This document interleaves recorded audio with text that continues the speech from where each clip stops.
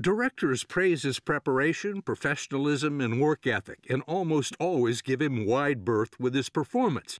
But he's not always entirely flexible. So if a director wants you to do something you don't think would be good for you or good for the film, you won't do it? No, pretty much.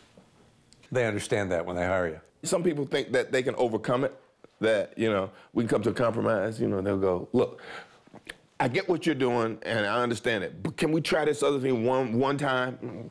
No, we can't. Because if I do it one time and it's on film, when you go to the editing room, that's the thing you like. That's the first thing you're gonna look at, not the logical thing that I did. So let's just not do what you wanna do, so you don't have that option.